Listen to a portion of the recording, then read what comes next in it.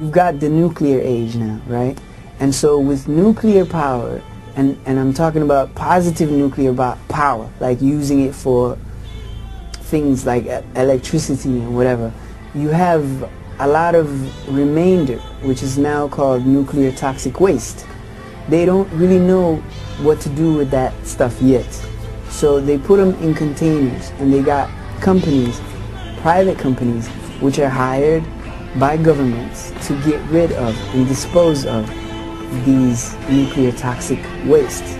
Now, since the early 90s, when the government in my country collapsed, these private companies have illegally been dumping nuclear toxic waste containers on the shores of Somalia. Nobody was there to protect them, and the fishermen who was there in the coastal lands would complain time and again.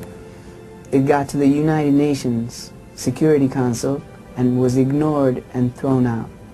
It was months after that who we are now calling pirates, these men mobilized themselves, these fishermen, and got street militias from the streets and brought them on board into the ocean to protect the Somali waters. The truth is that all of that started because of these Western companies dumping nuclear toxic waste on our shores. And so that's the complicated scenario of my country.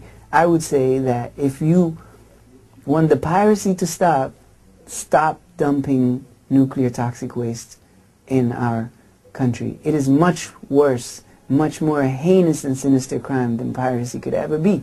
What you're doing is you're trying to destroy a generation.